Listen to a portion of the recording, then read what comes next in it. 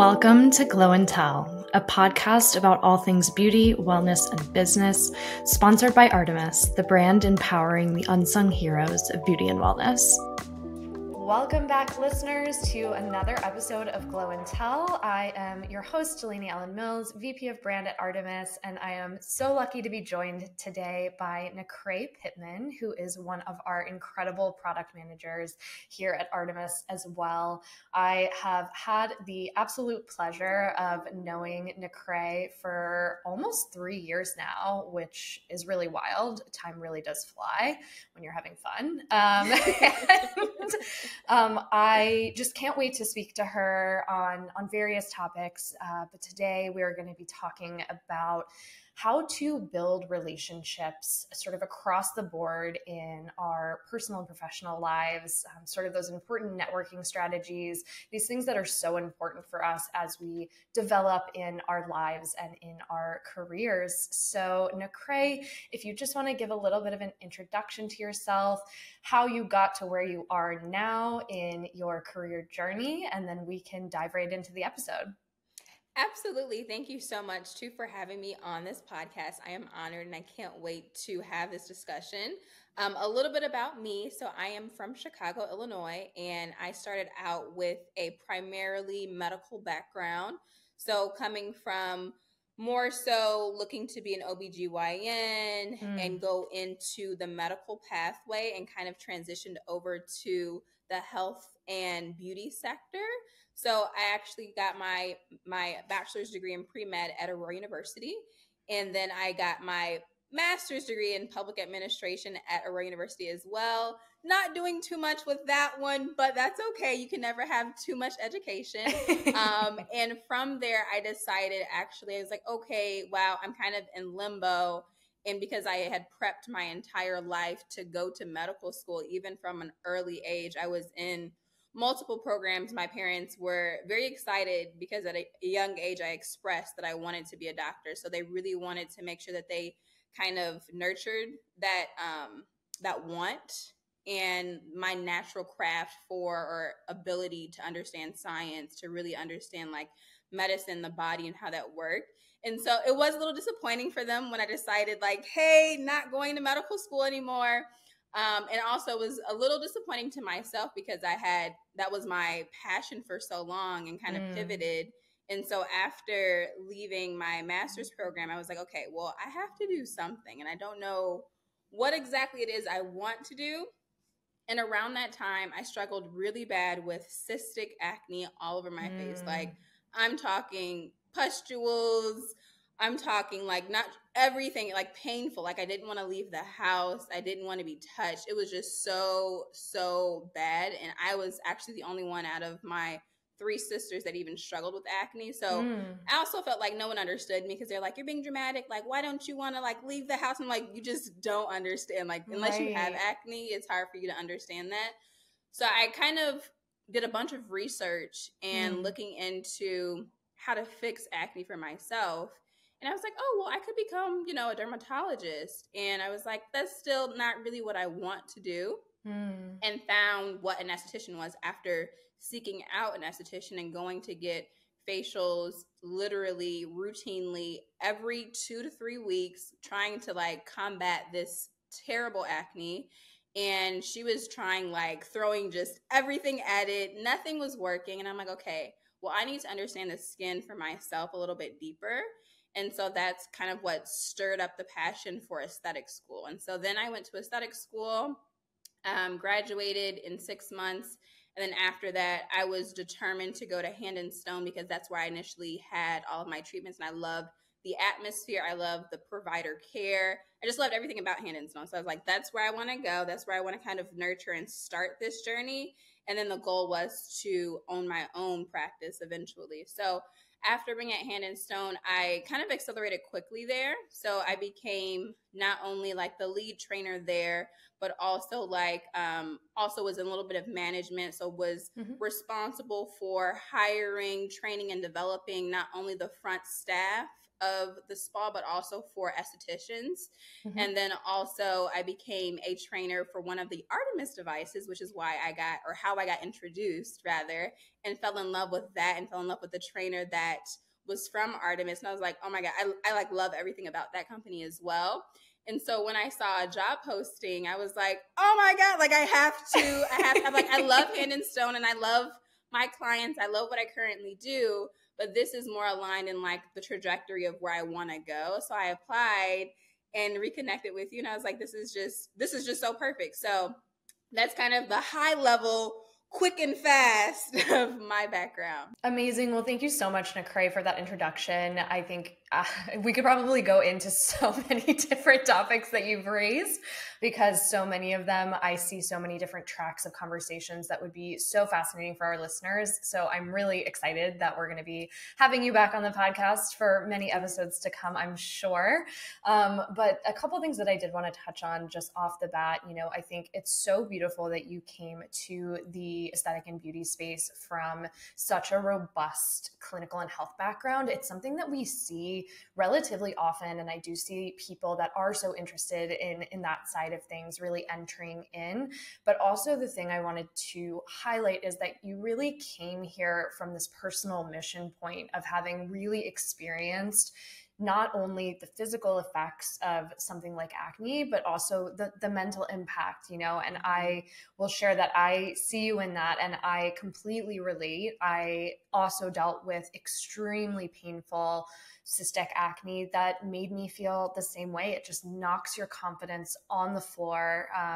I don't know if this was also your experience, but mine came seemingly out of nowhere. I know now that it was a major hormonal imbalance that was happening for me. So it did take time and that professional consultation for me to really get to a place where I am now, where I know how to work with my body, work with my skin, lifestyle, product. But it is something that it's such a beautiful story that you came so full circle, that you sought help at Hand and Stone, that you ended up going there, you found your passion in aesthetics, and I really see it in everything that you do. It shines through. And really, on the topic of our call today and of this episode is, this idea of building relationships, both personally and professionally, and networking, and how to really build strong lifetime relationships. And so something I want to share with our listeners about you is that when I first met you, it was at a Train the Trainer event that we were doing that Artemis was hosting at Hand and Stone. And the thing about you that really stood out to me was just your incredible passion that just shone through everything that you were doing, everything that you were saying, how you were interacting. You had this amazing, just quiet confidence, and you asked just such brilliant questions. You were so engaged, you were so present, and it left such an impact. So much so that, I remember raving about you to our team when I came back. And it's something that when you reached out and put in an application, that impact that you make on someone when you first meet them, either in person or when you're interacting with them virtually, that then creates a thread that, leads through to bigger opportunities or different opportunities, to your point. So I think where I want to start for this episode is talking a little bit more about your experience in spa and as a licensed esthetician in spa, and also, from your healthcare background and working at a healthcare practice. What were the steps or the important behaviors that you would say that you leveraged to build lasting and emotionally impactful relationships with your clients or the patients at the practice?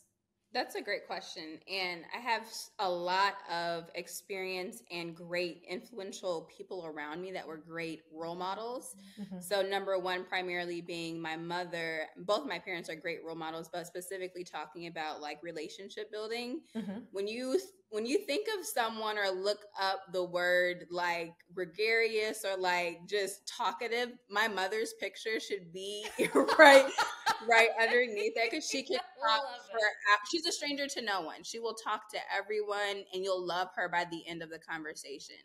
And so watching her growing up, we have extremely similar personalities and dispositions. So like I'm basically just her mirrored, a little tempered down because I have a little bit of my father who's very introverted and kind of self-reflects, but also from my time where I shadowed actually an OBGYN for roughly 5 to 6 years. And I started off in that position, kind of hounding to get in the door because I wanted to be an OBGYN. So I was like calling. My mom was like, never stop calling, keep calling. So I kept calling to make sure that, they saw my application so that I could be considered for an admin role. And so it started off kind of an internship because I was so young that they were kind of like, we don't know if you're capable of doing this. So I started off in an admin role at an OBGYN office, and it was a private practice. And so in a private practice and in a smaller, like, I guess you could say small company, essentially, just in a medical company, things are kind of always haywire. So what started out as admin grew to admin, medical assistant, grew to personal assistant, executive assistant, grew to so many different things. And the doctor that I specifically worked for, she was so thorough in everything that she did. People specifically sought her out because when they came in for a women's health checkup, it wasn't just your typical, oh, let's get a pap smear, let's just do a checkup. It was, let's run blood work to see why things are the way they are. Let's do autonomic stress testing to see why, if stress is playing a role into what's being seen in your condition. So she took approach of a 360 approach. It wasn't just like, let's treat or put a Band-Aid on a symptom. We want to get into the root cause. So seeing that and understanding also the education that she had, and she also input into the staff, I grew and learned so much from her. Even so much so, like, I was basically her executive assistant and was there through so much. I got to see how she, did bedside and talked to her clients. And also, even in surgeries, I got to see so many different cosmetic gynecology surgeries, actually.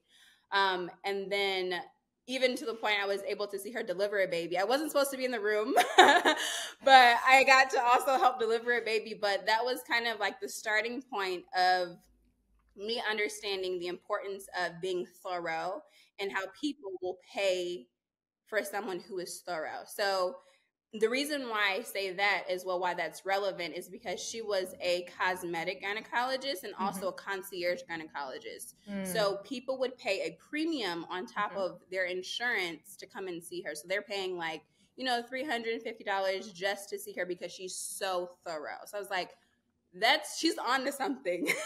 So I kind of took that mindset when I had my own clients, when I was seeing my clients at Hand and Stone. So when I first started, it was kind of rough because when you first start, you're kind of in like that limbo area where you're trying to gain traction and trying to find like your steady database, I guess you could say, or Rolodex of clients. And I really would say like you don't get steady until like month 5 or 6, where you have like people who are requesting to see you, where they're like die hard, no, it can be no one else. And that makes you feel really good. So I would say I made sure to do little things to differentiate myself. So we would have these, what you call consultation cards. And in them, they requested for us to use them, but not every provider did. But in those consultation cards, I would write little affirming notes in them. You're beautiful, you look amazing. Or maybe a little like tidbit of what we talked about during our session, just something to make them feel, empowered after leaving. And then giving them also detailed instructions on how to use the products and why they're using them that way. And then also lifestyle changes. So it wasn't just like, okay, I want you to come in to see me for this service, and then also I want you to buy these products. It's let's change things from, once again, that 360 approach. Let's look at lifestyle. Let's look at what you're eating food wise. Of course, I'm not a dietitian. I can't like tell you to do anything, but I know certain things will cause inflammation in the body. So let's possibly change these things. But of course, speak to your health provider. So taking that approach, I think, really differentiated myself, and also being authentic.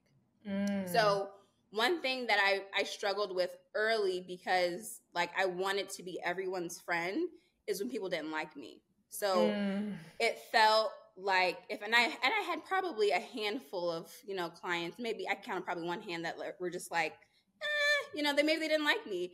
And sometimes that feels like a personal attack. It's like, oh, they didn't like me because I didn't do this, or because I said this, or it could be they just don't like you because you're not their cup of tea. And that's okay, because you're not everyone's cup of tea. And there's no harm, no foul. There's nothing. It's not a personal attack. And so sometimes I had to like remind myself of that, to not get beat down by like people not liking me, because you can't be liked by everyone. It's literally not possible. That was a chance for me to grow and really look at myself and say, like, okay, you're not doing this to be validated also by other people. You're doing this to help other people. So even if nobody likes you, but you're still helping people, that's perfectly okay. So I would say not only the 360 approach, but being genuine and being okay with not being liked by everyone is okay, but still being authentic to yourself. So not changing yourself or trying to acquiesce to what someone else wants you to be is going to make all the difference, because when you try to acquiesce or change who you are, people can spot a fake from a mile away. So you have to be authentic and confident in who you are so that you can help people, essentially. And I think for me, confidence, I know we kind of briefly touched on that, but confidence from an early age, I've always been extremely confident. But when I got to like, I would say like high school, early college, my confidence was like kind of shaken a little bit through other extrinsic factors of life. Acne also did not help with that. So my confidence was I became a little bit more not as outspoken and more reserved, but still like I was still always sure of myself, but I just wasn't as like, when I looked in the mirror, I'm like, okay, I don't look beautiful today, and like that'll just be okay. But as I got older, and I'm still growing in this, because I don't think that you ever arrive at full confidence. I think it's always a constant like learning curve. Yeah, journey is a great way. It's a great way. It's a journey. You'll never fully arrive, and I think that's okay. But as I've gotten older, one thing that I've learned is you don't have to be the loudest to be seen.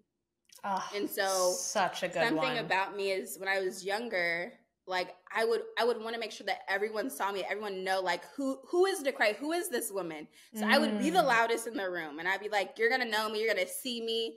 But when you're confident and you're able to hold yourself in a certain standard, in a certain way, you don't have to be seen. People will see you. So as I got older, I learned not only to find confidence in who I was, but also like using my faith as an anchor point of knowing who I was. And also my family. I have a great support system. So people are constantly reminding me like, no, you are powerful. You are intelligent. You are this, even when I feel like I'm not. Like I'm constantly reminded of that. So it's hard for me to stay in like, a valley of being low. But everybody has, those valleys where you might not feel the best. So that's kind of like, I hope I answered that. I probably went a couple different avenues, but you absolutely did. And I feel that our listeners will take so much value from what you've said, because so many people can relate. I know I can absolutely relate. I would definitely want to pick up on a few things that you've said, because there's so many key sort of bits that you've highlighted on. I think the first piece is this mentorship element, or really seeking and mirroring people that you see exhibiting traits that you really want to step into. So you highlighted, your mother from an early age, you seeing her, kind of having this big personality that really was infectious, that, she's leaving friends with everyone.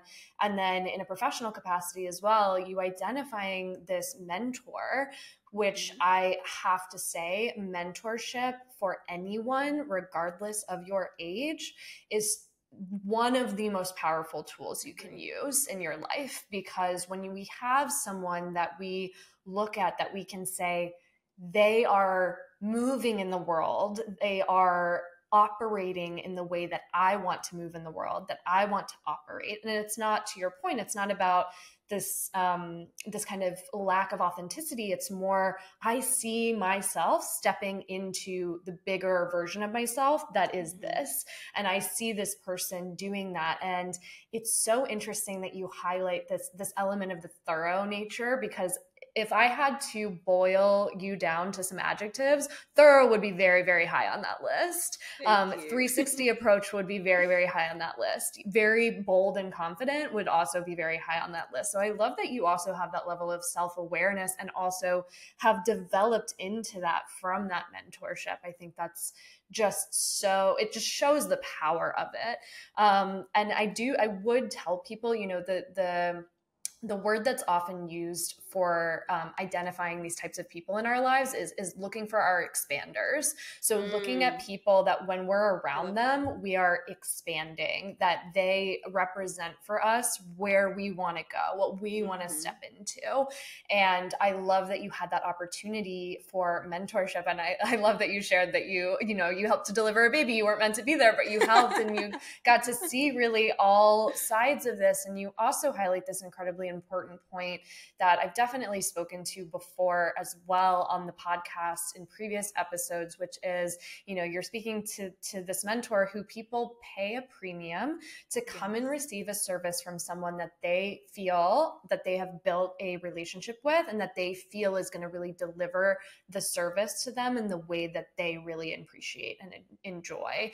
You also highlight something that I think, again, I cannot reemphasize the importance of for anyone of any age, in any profession, in any personal capacity as well, which is something that my mentor reminds me of a lot, which is that you are not for everyone, everyone's not for you. Yes. And I think that often we can get really tripped up in trying to prove ourselves to the people that we are just not for. And what happens with that is you end up spending all this energy trying to prove yourself to people that you're just not for. And that's absolutely fine, because not everyone is for you either. And what that does is we start to spin our wheels and all of that energy when we have so many people that we are for, that are excited to come in and get a service from us, or are excited to come to work and get to talk to us. I mean, you and I, you know, as you know, and our listeners are now going to get clued into this, N'Crai and I spent probably about an hour and a half chatting before we started recording this episode, because we just genuinely love to be in each other's energy. And so, you know, I'm sure there are plenty of people that would much rather do many other things than be on a call with me for an hour. No, it's always a joy and pleasure to talk to you. And I think also, like, for you, Delaney, you're also so easy to talk to, because it's like you're very much like my mother in that way. There's not a gap to be like this in the conversation. Like, we can have a conversation about 80 different things in a span of like 15 minutes. Absolutely. And I think that this is something I wanted to highlight, where I love that actually you and I are different in this way, in that you speak to the fact that you were confident. You've always been confident, that you were confident from a young age, that your mom was just very bold and very confident and, you know, very outgoing and very much that way. And something I may have shared on a previous episode, but maybe not, that usually surprises people, given how much I do love to talk, is that I actually was the complete polar opposite. I was debilitatingly shy when I was younger, up until probably, I would say, I was in my early 20s, and it's something that is really shocking for a lot of people, because I am someone that is so outgoing and is so confident now. You know, I definitely, to your point, it's a journey. I'm still on the path with the confidence, and it's just something that, like anything, it's a muscle. And if you are someone who is shyer and is looking at people who are more confident or more bold or more outspoken, or just, you know, generally more outgoing in that way, and you're wanting to step into that more and it feels inaccessible to you, the practical tips that I would give to you is just to practice. It's really, you know, again, something, this is going back to the importance and the value of mentorship. It's something my mentor would say is, you know, say hi to one new person every day. When you're in the coffee shop, say hi. When you see someone who has, you know, a sweater on that you really love, say, I really love your sweater. And I think when we're talking, especially in this episode, about networking and building relationships, those opportunities where you are just saying hi to one new person and with no expectations of what might come from that conversation, you are opening up a door and you are opening up an opportunity. And I think that, what I will add to N'Crai's sort of sharing of her experience with patients and with clients as well. I similarly did manage an acupuncture practice before I came to Artemis. So I also was building relationships with patients, and I also was delivering treatments and sort of managing a cryotherapy and wellness practice as well. And so I had experience both from an aesthetic perspective and from a health and wellness perspective of building these relationships. And, what I would say is every morning when you wake up and you go into the spa, or you go into the practice, or you go into whatever job or business you're working in, we have a choice every day as to how we're going to be there. Yep. And, it's not to say that there's any good or bad way to show up. I mean, obviously, objectively, we can say that there are, we should be kind and compassionate right. with others. But, the thing that I think is so important to recognize is that you can choose how you're showing up every day. You can choose to show up with presence. You can choose to show up and really meet people where they are and start to develop those relationships. And you can also be attuned to other people and their personalities. And it might be that they're not as much a talker, that they really need to receive and just have space held for them. Mm-hmm. And it might be that they just need to be coaxed out of their shell a little bit and they are shyer. And afterwards, they will thank you for the conversation that you've had. And, I'll just give a quick anecdote before I ask you the next question, N'Crai. But I had a client back in 2017 with one of our Artemis devices that I was working with. And she came into me ahead of, I believe it was her 50th birthday, and she was going on a big trip. And she and I built this beautiful relationship. Every time she came in, I was asking her about the plans that she had made and, how things were moving forward, and her daughter, and she had such a beautiful relationship with her daughter. And we would just talk about her life and what was going on for her. And she and I are still in touch to this day, I love that. Yeah. And it's just a really beautiful thing. And I got to see how her confidence transformed across the delivery of these treatments, now 7 years ago. And she is just killing it. And, I am always commenting on her posted photos with fire emojis and just, yes, girl, and it's one of those things where when you choose to build a relationship with people, you have that capability to do Absolutely.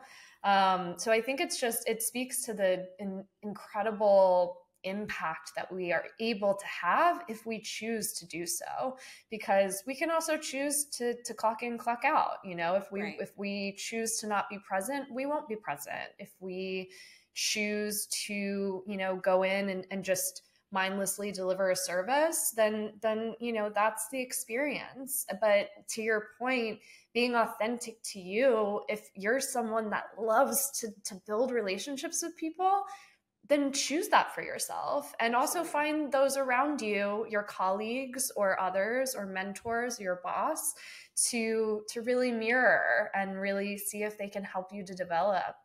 So that's just what I would add to the amazing things that you've shared. Beautifully said.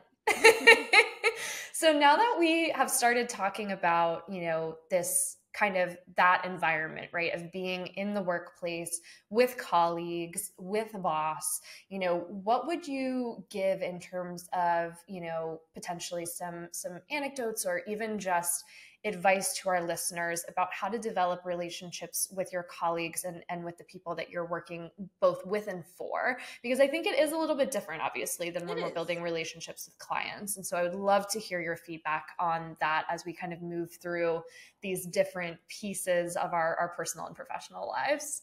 Yes. And I'm so glad that you also made like the distinction, because there is a little bit of a distinction. There are a lot of overlap, but there is a little bit of a different approach. And I think for me, and I actually do have a funny story going back. But I'll start with that story. So when I worked at this OBGYN office, I had one coworker, and I'm the type of person where I'm usually friends with everyone. Like everyone loves me. I'm always showing up. I'm the bubbly person. Like we can talk about anything. You can tell me anything. It's a great time. We're going to get our work done, and we're going to also have fun. Yeah. Both. And one of my coworkers now mind you, I was working here for about 5 years. For the first 2.5 years, she would not speak to me. She would come in every morning, and I would say, "Good morning." She would not speak to me. She would not acknowledge me. I would ask for help. She would not help me. Also, coming in to a new space, I was, fresh into, was I in college? I think I was either leaving college I think I was probably like in the middle of college, roughly. And starting like my first like professional job, I didn't have a lot of experience of being in that type of office space. So there was a lot that I did not know. Also learning, 2 different EMR systems was a little challenging, and just the way of how things worked. So I got virtually no help. So I had to figure out a lot of things on my own. And I would go home and I'm like, I would literally sit and I'm like, why doesn't she like me? Like, I'm always so nice to her. I go out of my way to speak with her. And I never stopped speaking to her. I never stopped being nice. I never stopped respecting her. And come to find out, slowly but surely, she started like latching on to me. She would start telling me her stories, and she was going through a lot of trauma in her life. And I think it might have been, I can't speak for her, but it might have been hard for her to see someone who's so happy, so bubbly, while she's going through something so hard and so trying. And I think, she told me like it was refreshing for me to like still, reach out and still be nice and still be kind, and not meet her with the same level of respect that she was meeting me with. And so I think that just goes to show that, number one, when building like relationships among colleagues or even a superior or supervisor, it's important to have respect.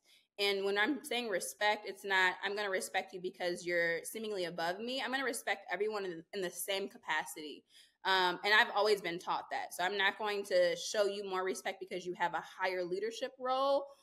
I'm going to show you the same respect, and I'm going to meet you with that same level of care, of teamwork and collaboration, which leads me to my next point. It's important to work as a team. So even when you're in teams where you are leading a team, or you are like responsible for managing or mentoring the team, because I've been in different spaces where I've had that opportunity as well, it's important to make sure that you're not just like, okay, I need you to do this, you to do this, you to do this. It's like, okay, these are your tasks that, like, of course, you have to do these, but how can I help you? How can I make sure that this is a collaborative environment? Is there anything that I can do? Is there anything that, you need to do less of? We're really making sure that it's collaborative is important, and that everyone's thoughts are being heard. That latter part, what I just mentioned, is something I had to learn along the lines, because I'm so sometimes overpowering. I used to think, my ideas are the best ideas. No one can really, once my idea is laid out, that's it. So I had to learn quickly that it's important to have, diversity in the ideas that are being represented, because that's how you get to, breaking barriers of truly innovating or really creating and coming up with something new. So I think it's important to make sure that everyone feels like they have a seat at the table. So respect, teamwork, collaboration, also actively listening. And then I would also say creating boundaries. So, and when you hear the word boundaries, you think like, oh, negative, like, but boundaries are good. So I think asserting like it's important for you to have, you know, friends within the workspace, but also respecting other people's boundaries and then creating boundaries. So whether that's like, these are the things that I'm not willing to take on, or vice versa, so that this relationship can be strong, is something that should be established. Or even respecting boundaries of, you know, times that someone might be out of office, or not asking them for things because you see them, you know, just certain things like that. But I think boundaries, I'm a huge boundary setter, even not in a professional setting only, but also personal. Like, you have to set the standard of how people will treat you. If you don't set a standard, they will treat you anyway. So there has to be some type of precedent of standard that is set, and I think boundaries is a great way to do that. So I think that's kind of my approach to building relationships in a professional environment, and then still just maintaining true to yourself.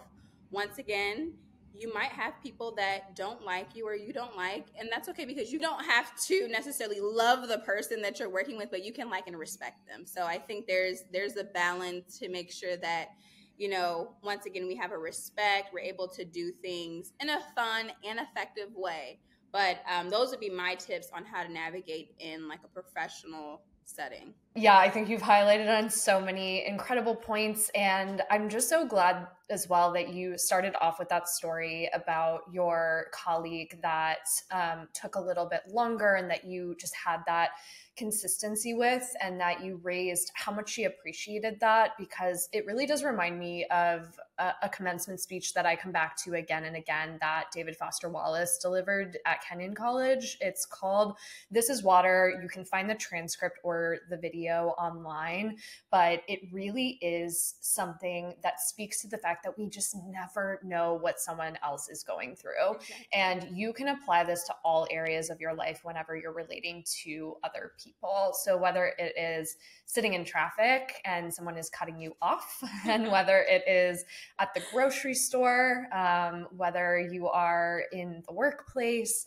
you just really don't know what people are going through. And it is something that just really begs from us to, or really sort of incentivizes us, or should incentivize us as compassionate human beings, to just take a step back and not over exert ourselves. So not kind of go and pour and pour and pour, but to your point, just remain consistent and show up as ourselves. And to your point, you continue to just show up as yourself. You didn't let that energy impact you in the sense that you changed who you are fundamentally. You were yourself, but you were consistent. And I think that consistency is something that's so important to highlight within the context of relationship building, of networking.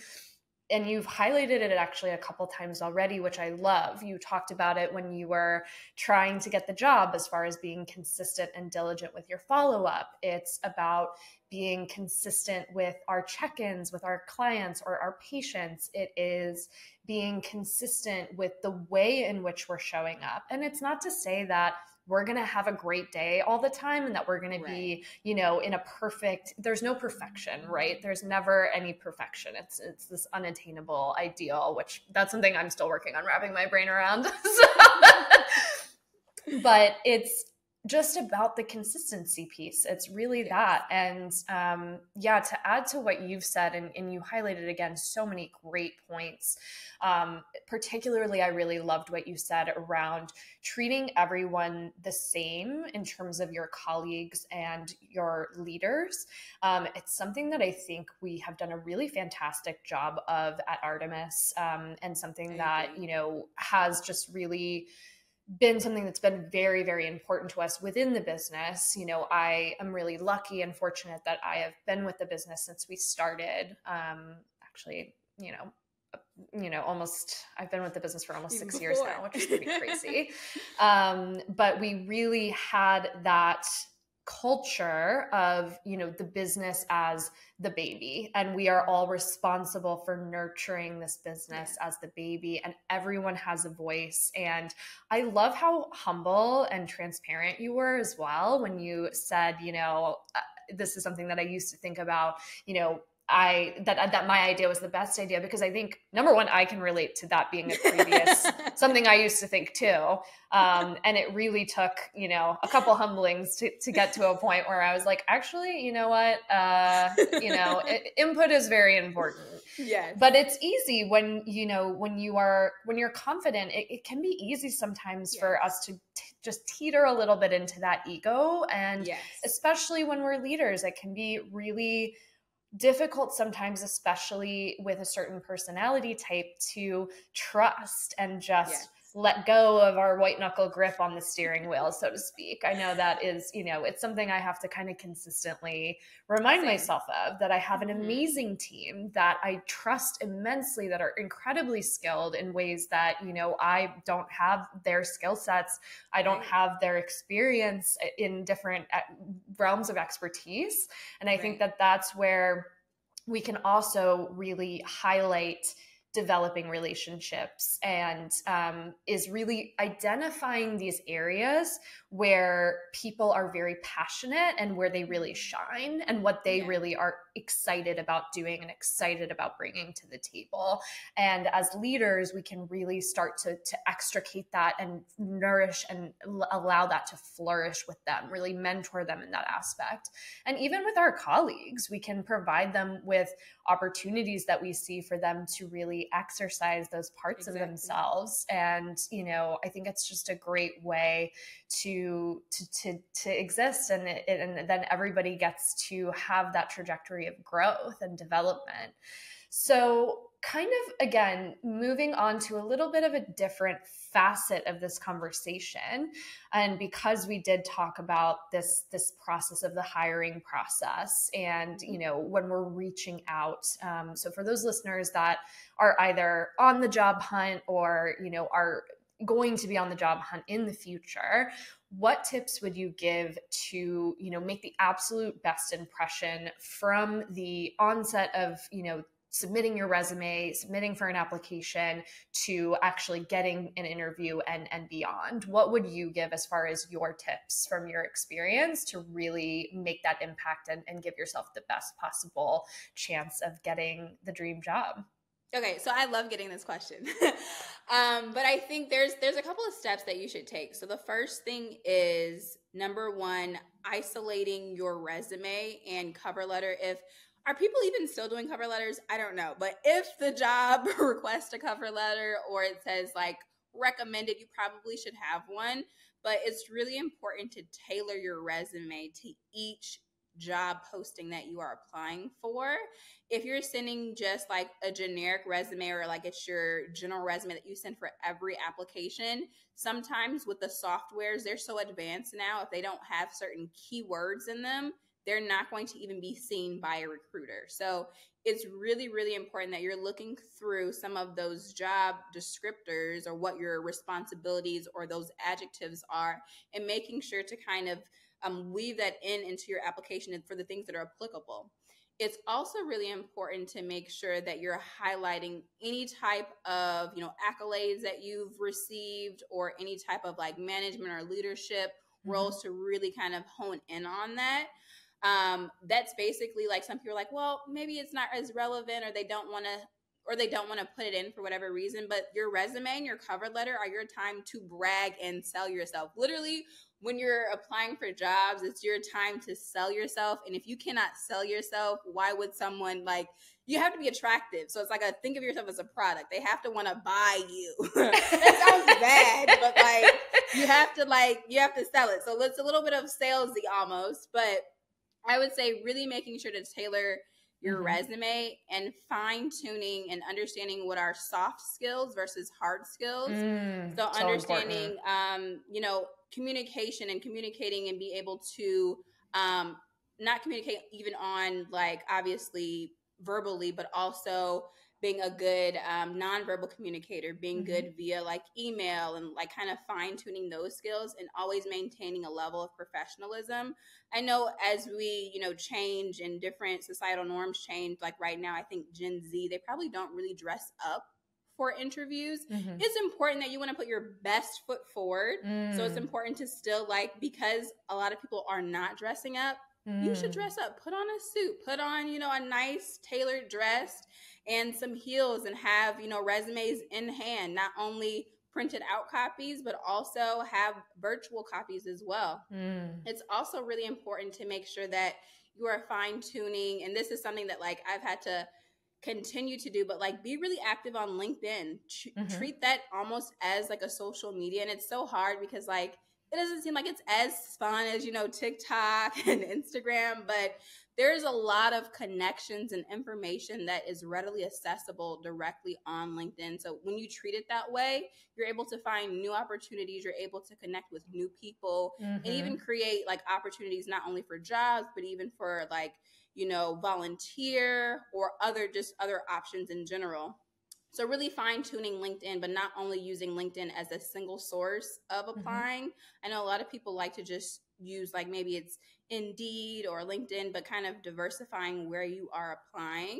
And then I would also say making sure to arm yourself with the information about the companies that you are applying to. So it's so important that you do research on what is the vision of the company, what's the mission, what does leadership look like, what do they offer, do you stand behind, or are you aligned with their values? Because if it's not, you probably won't stay very long. So make sure that you're not just applying to jobs just as like out of a whim. It's like, oh, okay, sure, it'd be fun. You won't be fulfilled there for very long. So then you'll be back on the job hunt. So it's really important to find brands that are aligned with your similar values, because inevitably most jobs will ask you, what do you know about the company? And so that's your time to like pull things out of your research. Like, I saw that you guys, won this award, or you have this device, and I really love that. So it's really a time to show what you know, because if you haven't taken the time to do research for the company, why would they be interested? It's like, oh, I just applied because I saw it as a position. And it's kind of like, you didn't really do your homework. So it's really important to kind of do that research. And then also an extra little push step would be to connect with someone from that team on LinkedIn. So whether that's like sending them a message like, hey, I would love to connect on X, Y, and Z. Start off as just like a reaching out, or like a reaching out for like an olive branch, more so to speak, not just for that job, but creating relationships within that specific company. But also, this is why it's important to be a part of other organizations and really work on networking, even while if you're in some type of postgraduate school or technical school, really utilizing the people who are there as your network, because you never know who other people know or who they are. So really utilizing friends as a network, because they can get you into doors that you can have the best job application, the best resume, but if you have a stronger network and you're able to like know people who are already in that company, it gives you higher leverage. So it's really important to make sure that you're fostering relationships and not only using that person. So reaching out to them, periodically. Hey, how are you doing? I haven't, heard from you in a while, and just check up just on a friend level to get to know like what they're doing. You talk about what you're doing. But if you're reaching out more so of just like, I need you, I need you, I need you, that's not networking. That's kind of like you're using that person. So it's important to build a rapport with the people, so that if another job opportunity does come up too, they're seeking out for you. So that way you're not necessarily having to look. And then I would also say my final tidbit is making sure that you come armed with questions. Questions are huge. It's important that you're wanting to know like what have people in this previous role done to have been successful? What are some attributes that you look for? What would be required of me to, fulfill like day to day? What is the company's goals 5 years from now, 10 years from now? What is the trajectory for, self-improvement or even growing within the company? What does that look like? So treat an interview as not only, you're interviewing for the job, but you're also interviewing that company. Is it a good fit for you? Because if it's not, then you can also say, no, I decline as well. And I think a big thing as well that a lot of people get a little, weary from is when you're applying to jobs and you're looking at the description of what you actually have to do. If you're able to do at least 30% of those things, even 20% of those things, you should still apply. because most of it is going to be on-job training. You will learn as you get into it. 100%. So you don't have to be, if you can do everything that's in that description, you're overqualified for the position already.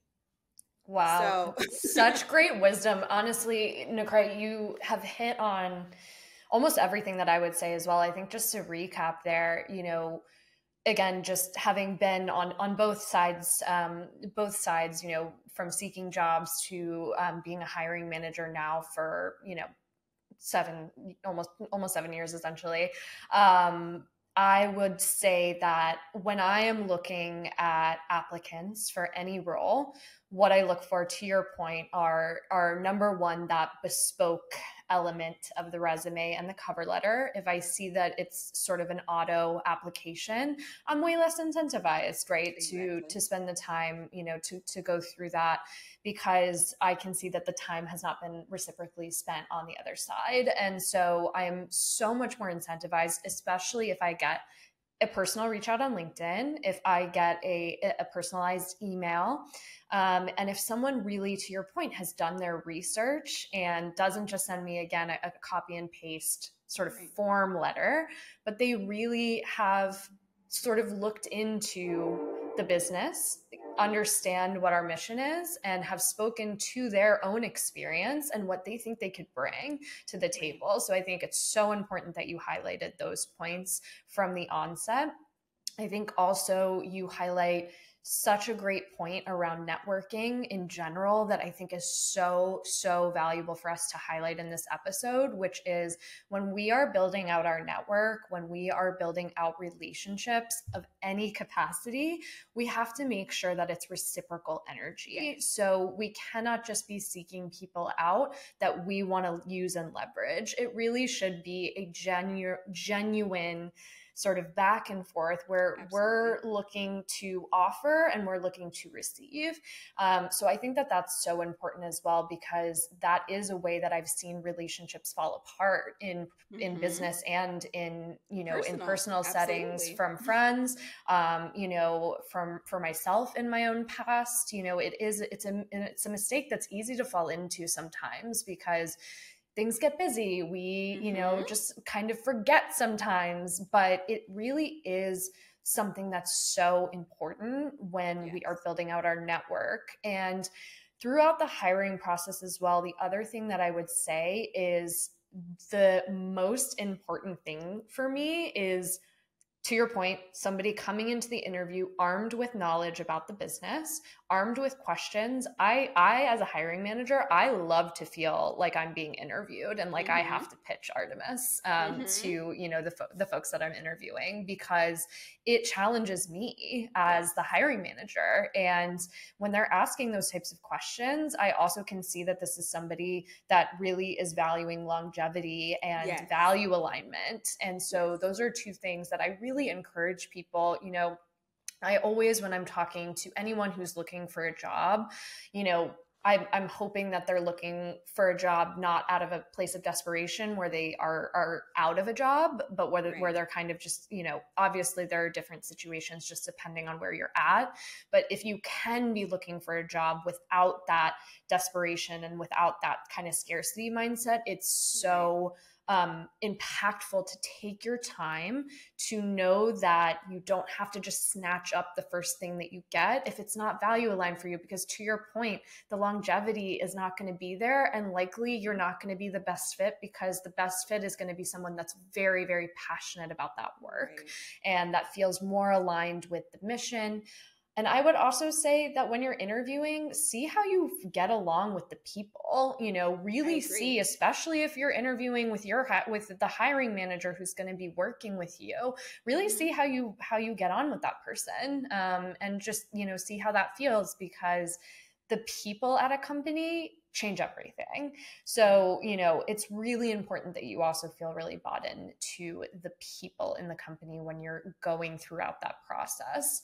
So 100%. To kind of cap this off and, kind of talk through what I would see as this last phase of networking, is when we're out there and we're networking with, we're in our job or we're working for ourselves, and we're going out into the world and we're networking within our industry, or we're networking and trying to build relationships, as far as, for example, in our case, potentially manufacturer contacts, or strategic account contacts, or product partnership contacts. What is your, what is your advice there as far as how to not only kind of nurture those relationships from the beginning of their development, kind of secure the relationship, and also continue to foster it? So what would you say from those three levels? Because again, this will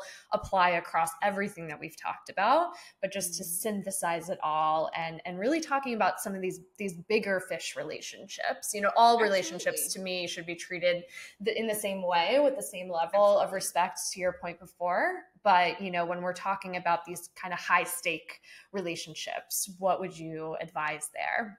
Yeah. And I think that's a great point, is the approach is, or you treat them the same, but the approach is a little different. So I think that for like manufacturers or product partnerships, one thing that I really try to do, and I think you kind of hit on it a little bit.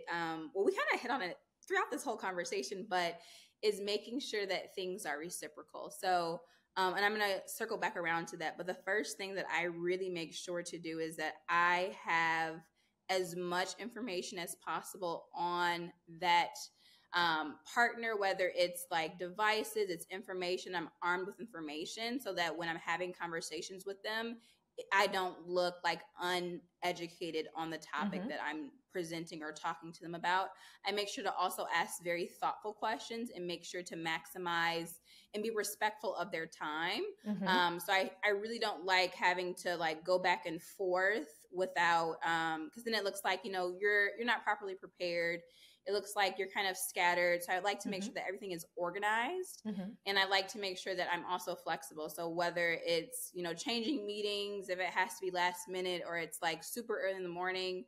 If you know me, I hate being up super, super early, but sometimes we have, manufacturers who are on the opposite side of the world. So getting up for an early morning is something that has to be done. So being flexible within those parameters, but also when we talk about being reciprocal, one thing that's so important with any relationship is if you can't pour from a dry well. So making sure that as they are giving me information or giving me the information that I need or training that I need to equip like the rest of the team with, I'm also providing feedback. So if it's feedback on what can be improved or feedback on what's really done well, I think that's important to provide, but also just creating relationships. So not making it only about business all the time. It's important to meet people where they're at and to also allow people the space to talk about them. People, if you give them the opportunity, people love to talk about themselves. They love it. Yeah. Most people love to talk about themselves.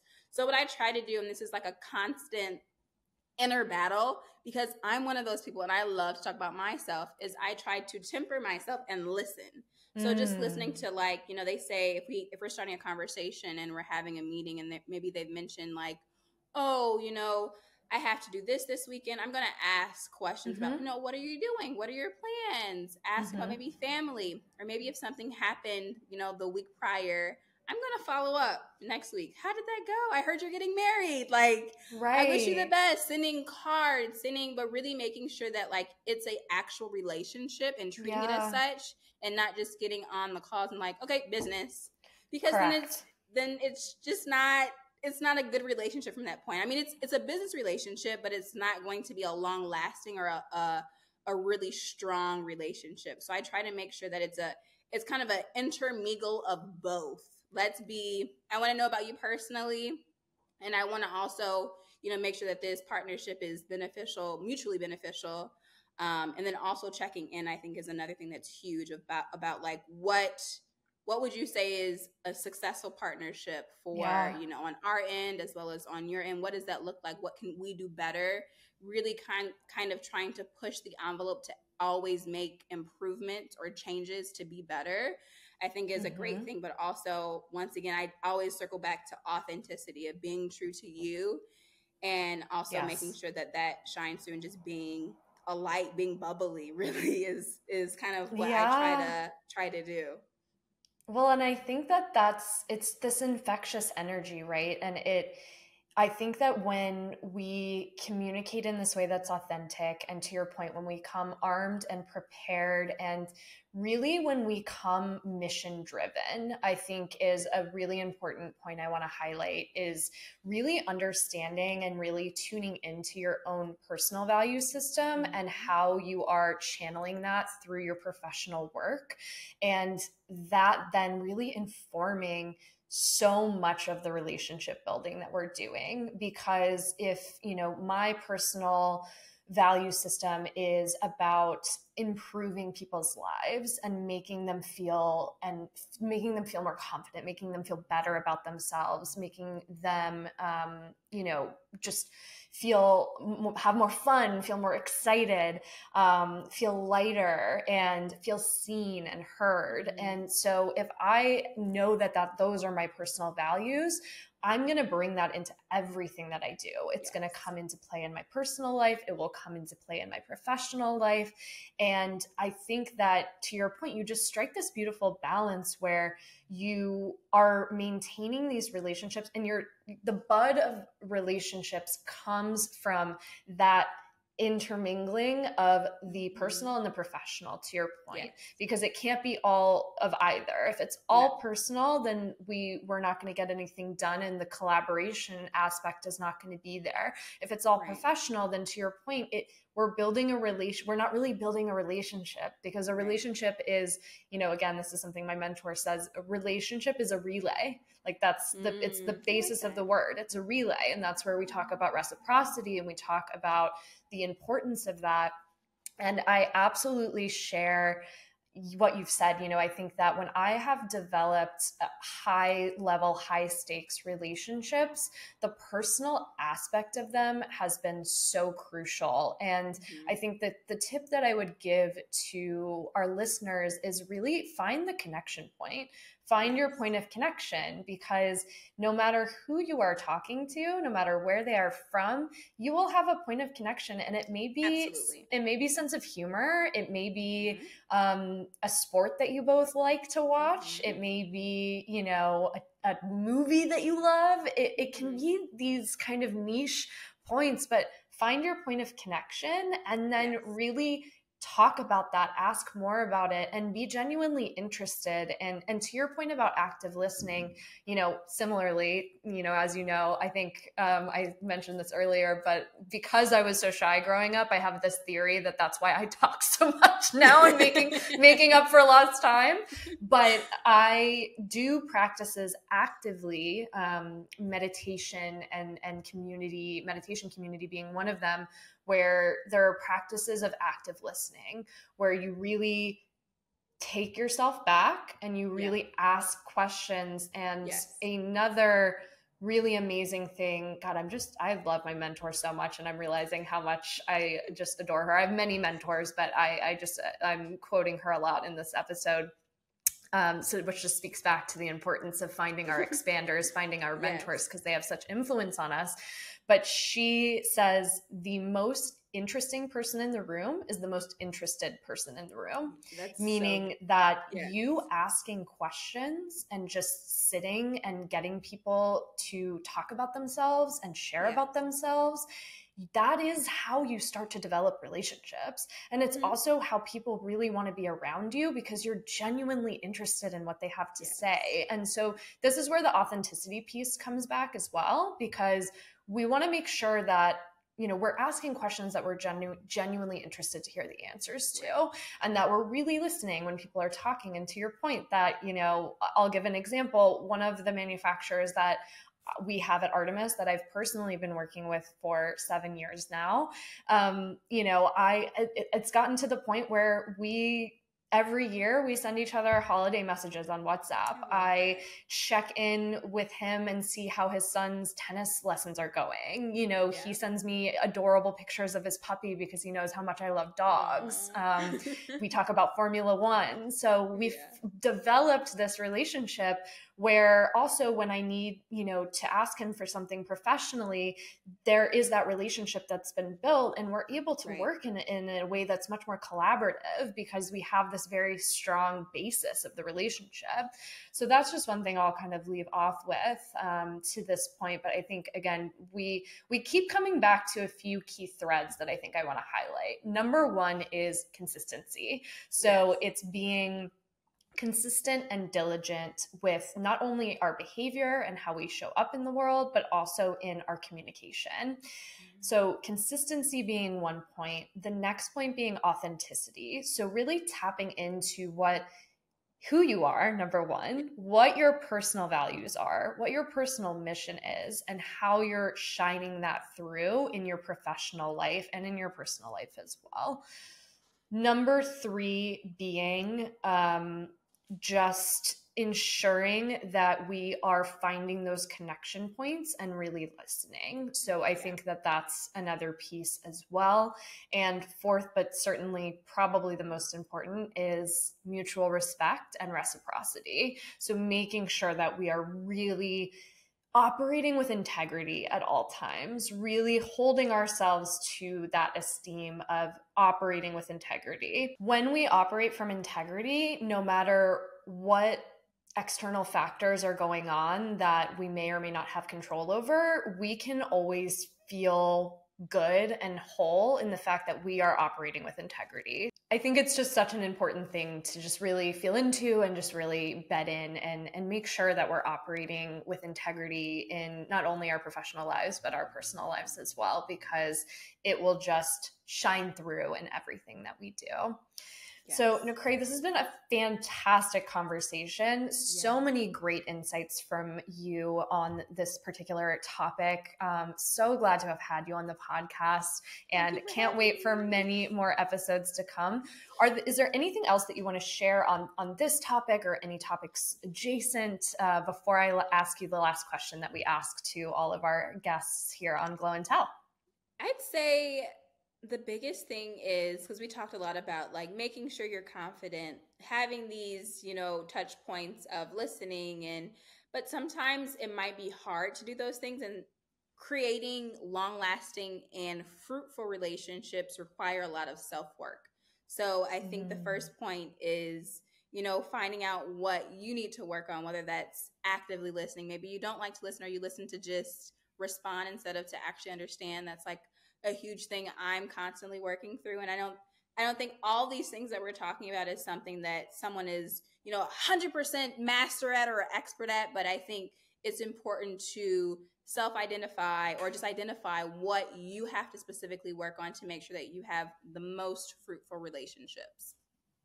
I think that's such an amazing point to end on, and something that I think is so important in every aspect of life, is to really, identify what we have to work on, and also giving ourselves that grace and knowing that we won't be perfect. Perfect is not possible, but that it's a journey, to our point before. And it's a journey that we're always traveling. There is no destination. The journey is the destination in this way. So I think that's just such a beautiful way to cap us off. I do have one note that I want to also add and cap us off with, which is, if you are looking for jobs, please do send thank you notes after interviews if you want to get the job. I will tell you, as a hiring manager, getting that thank you note via email or, however you're sending it, it is a personal touch that is so appreciated, and it really does show that you're invested in moving forward within that process. So that's just one little additional tidbit that I wanted to make sure I threw in there, because I had forgotten to say it earlier. N'Crai, thank you so much. I'm going to ask you our last question that we ask to all of our guests, which is, what does beauty mean to you personally? So this is like probably a whole podcast on its own, but I'll be brief. I think for me, beauty, I won't say I think. Beauty for me is not only outward beauty, but also inward beauty. And so what that looks like is loving yourself in totality and not conforming to what society says you should be, what anyone says you should be, knowing and having that confidence of who you are, of how you look, and standing true to that. So making sure that, whatever beautiful is to you, that you're presenting that physically, but also doing the self-work inside to make sure that that is also beautiful as well, because you can have a lovely package and the inside of the contents be just terrible. So I think the first step for beauty is making sure the inward beauty is there, and then everything else from that point will flow. And do not conform, and do not be I guess enticed by what media says beautiful is, because there are so many different visions or ideas of beauty, and beauty is also in the eye of the beholder. So everybody is beautiful. When you have the full package of both inward and outward beauty, that is true beauty. Love that. Thank you so much, N'Crai, and thank you so much for your incredible humility and transparency on this episode. I think it's just so amazing. I always love chatting to you, as you can imagine from the time that we started talking about 3+ hours ago. But we will surely be having you back for future episodes. Cannot wait, because there's so much for us to talk about. This has just been such a great episode. So thank you so much for joining us. And listeners, we will see you next time for another episode of Glow and Tell. See you next time. Have a great rest of your week. Thank you for listening to Glow and Tell. Please like, subscribe, comment, and follow anywhere where you listen to podcasts. We'll see you next time.